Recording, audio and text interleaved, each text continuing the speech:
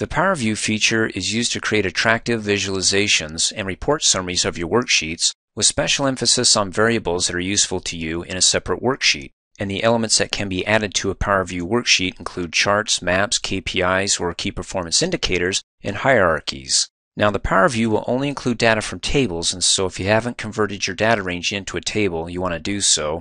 And if you don't know how, then you can watch my Create Tables training videos.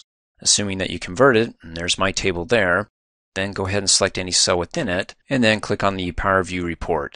Now, Microsoft had it removed from Excel in 2016, and it typically does this when the popularity of a feature drops, but we can add it to the Quick Access toolbar, so let's do that. Come up here and right-click anywhere on it.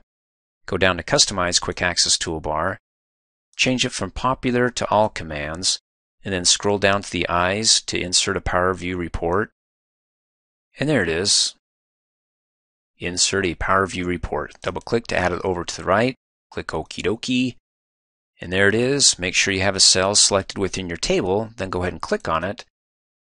And know that the Power View report requires Microsoft Silverlight application to be installed, and so if it asks you to enable it, go ahead. If it asks you to upgrade it, then go ahead and click yes. And then you'll see right there our Power View sheet. And then we've got our original worksheet here that contains our table that it's based upon. Let's go back to the Power View worksheet. And you can see over here on the left is the report canvas, and the right is the field list and the task pane.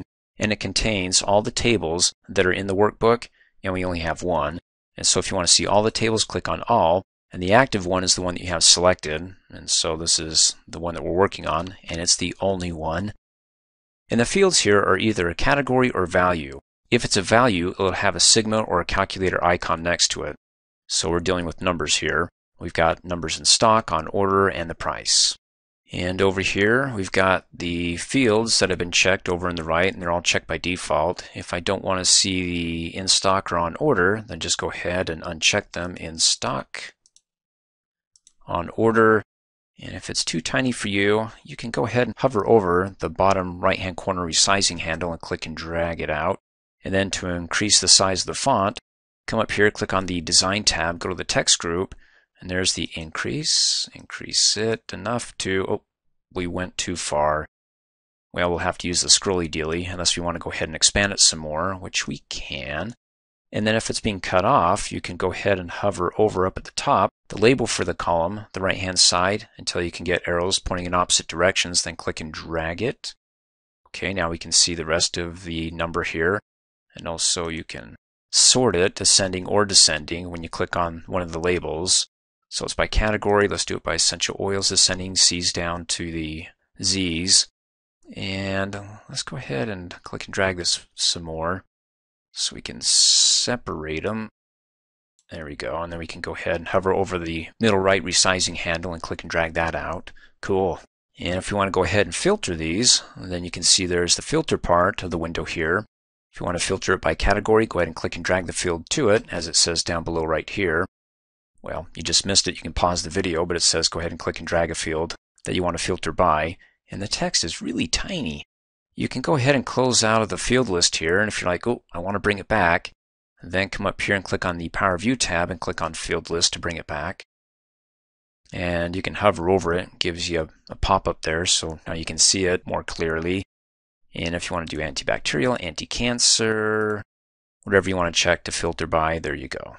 And then to go ahead and clear the filter, you can go ahead and uncheck all, or if you got a few checked here, you can come up here and click on that little, it looks like an eraser. You probably can't see it, it's so tiny. Clear filter, you can see in the pop-up, click on it, restores it back, clears all the boxes here. Now if you want to view this visually, like maybe a chart, then let's come up here, click on the Design tab, go to the Switch Visualization group, and you can do bar, column, or how about pie chart. Click on that, give it a few seconds to figure it out, and hey, there we go. Go ahead and use the resizing handles to be able to see more or less of it, as it were. And then if you want to give your chart a title, you can come up here where it says click here to add a title. Cost chart, click off of it, and then down below hover over any one of the slices. That one's frankincense, the essential oil at $93, and there it is. It represents it, frankincense.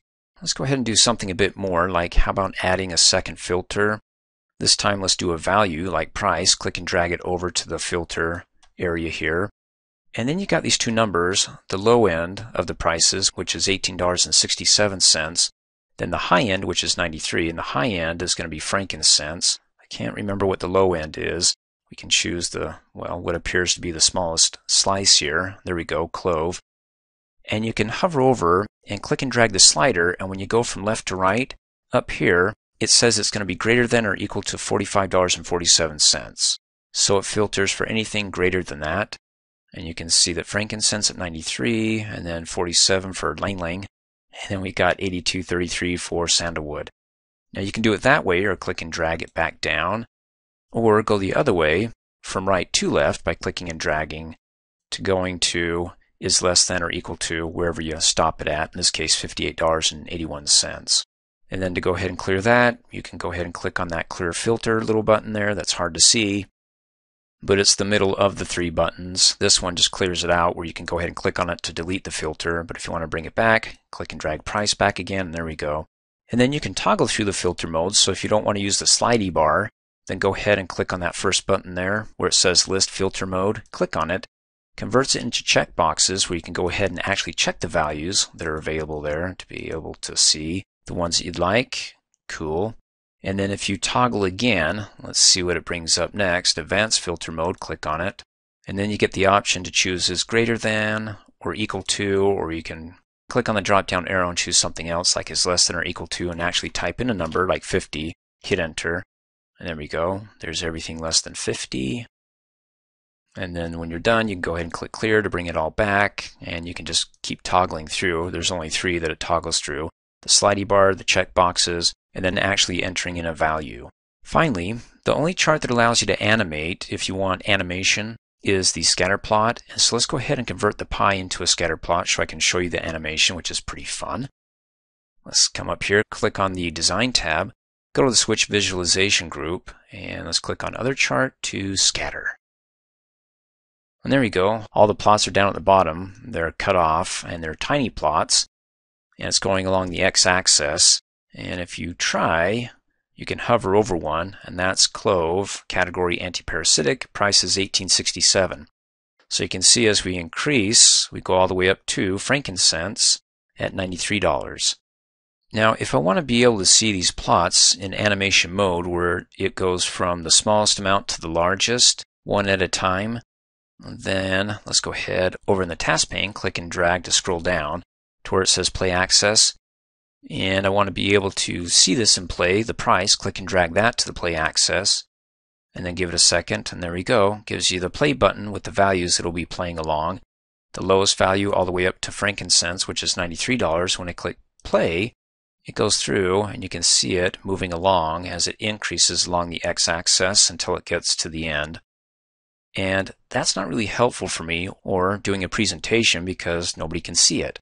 So what I can do to clean it up, at least for my example here, is I can actually scroll up and include the price value in the Y value, the Y access field as well.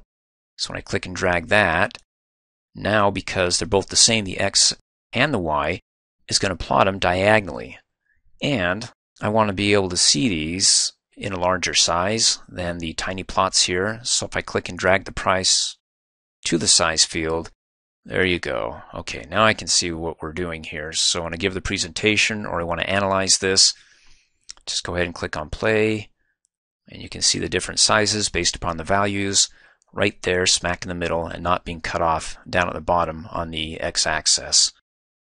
Thanks for watching. Hey, as a quick reminder, if you like my video, please give it a thumbs up. You can also click on me and subscribe to my channel to get notified of the latest videos. And for great specials on my products, please see the description below this video.